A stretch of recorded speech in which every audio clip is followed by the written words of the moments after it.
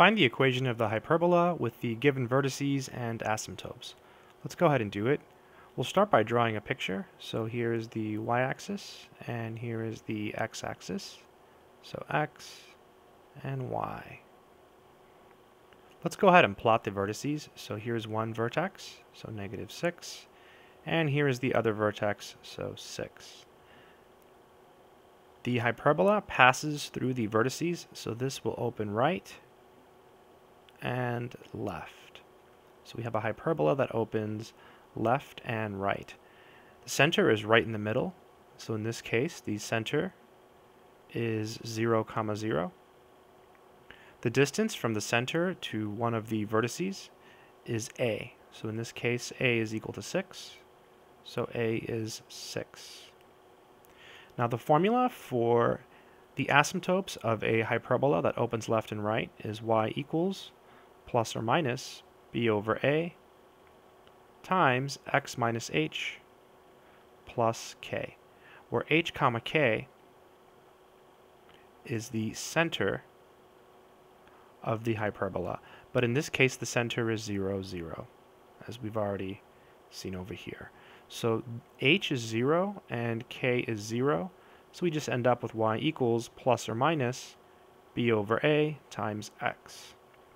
So let's use this one. What we'll do is we'll set the slope of 4/3 equal to b over a. So b over a is equal to 4 over 3. We know one of these variables, we know what a is.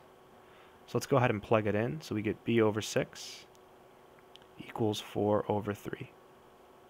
Cross multiply, so we get 3b equals 24, and then divide by 3, and that gives us b equals 8.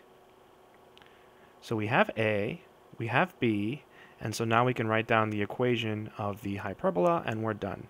So for a hyperbola that opens left and right, the general formula is x minus h quantity squared over a squared minus y minus k quantity squared over b squared, and this is equal to 1.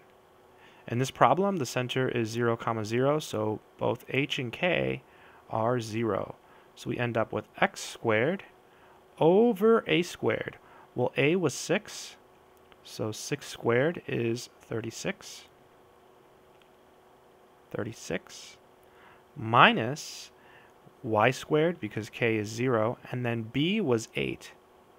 So b squared is 8 squared, which is 64. So over 64, and this is equal to 1. And that is the final answer. I hope this helps.